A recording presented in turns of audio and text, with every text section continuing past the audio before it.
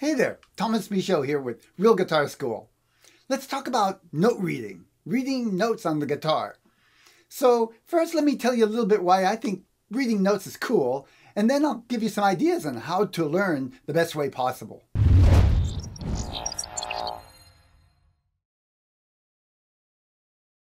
Reading music on the guitar is fun, and it's also that's because the guitar was just not made for reading music.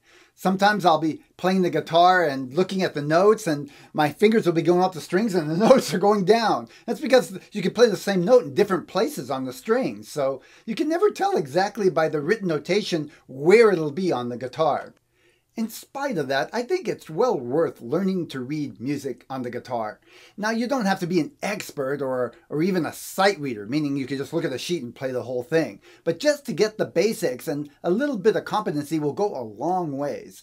And it's really not as hard as you would think just on the surface level. That's because, like anything else, it just takes practice and patience. So why would you want to learn to read music? Well, I'm going to summarize.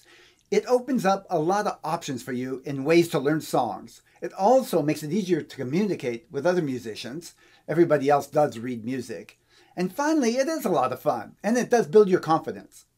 So let's talk about the best way to learn note reading. Like many things, it works best if you're systematic about it.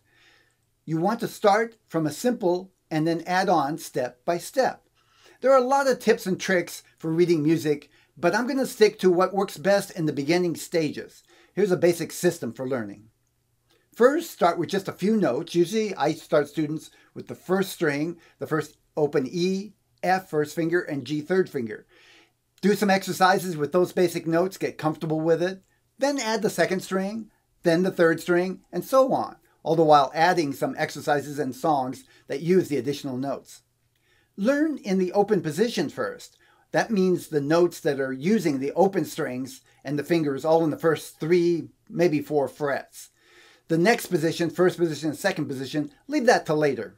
Start with simple note duration. What I mean by that is start with just quarter notes, and then as you progress, start adding eighth notes, and then integrate some rests and more difficult rhythmic figures. What I often do with students when they get to a little more complex rhythms is I'll have them practice them separately by clapping the rhythm first. Then I'll add pitches to the exercise. Use by copy playing to help you learn to get your fingers around the fretboard. That means the teacher, or you can watch a video, will play a few notes and then you copy it on the guitar. It helps your fingers learn to get around the fretboard, but it really helps with ear training as well. Always warm up before you start your note reading practice. What I mean by that is do a simple finger exercise. I usually have students do this in the very beginning stages, and I have more complex ones for later. But what that does is helps your fingers get around the fretboard so you're not struggling with just the mechanics of getting to the next note. Practice note reading a little bit each day. It's important to keep coming back at it. Even 10 minutes a day will make a big difference from practicing and then letting several days go by.